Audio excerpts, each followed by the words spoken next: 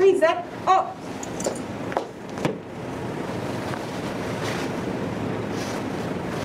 I pledge allegiance to the flag of the United States of America and to the republic for which it stands, one nation, under God, indivisible, with liberty and justice for all.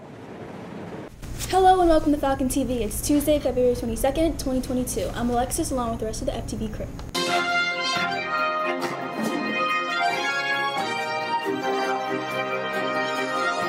Offering a glimmer of hope, the Institute for Health Metrics and Evaluation estimates that 73% of Americans are now immune to the Omicron variant.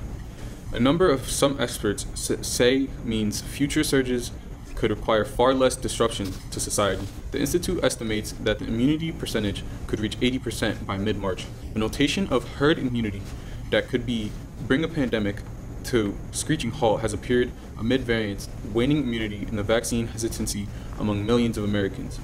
But experts agree that the immunity numbers should prevent or shorten new illnesses in protected people and reduce the amount of virus circulating overall, likely easing the brutal impact that's seen in previous waves.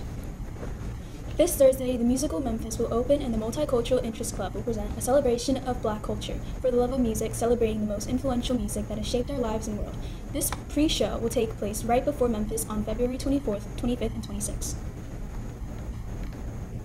The girls lacrosse team will meet on Tuesday the 22nd right after school in room 223. See Coach Twigs with any questions.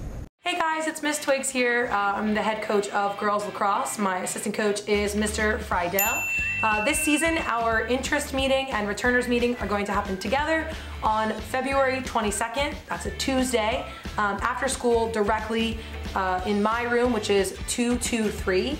If you're interested in joining, you can send me an email at mtwigs@gersted.net. You can come see me in room 223. You can find Mr. Friedel or I around at some point during the school day. And you can also join our Google Classroom and or join the GroupMe app if you can find one of the captains, Trishana, or really any of the seniors at all who play lacrosse.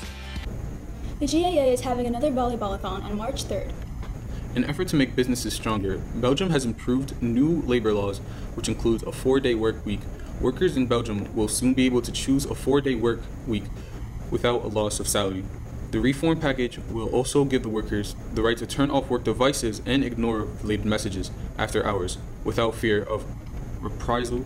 Belgium's Prime Minister said that the goal of the labor market reforms is to create a more dynamic and productive economy.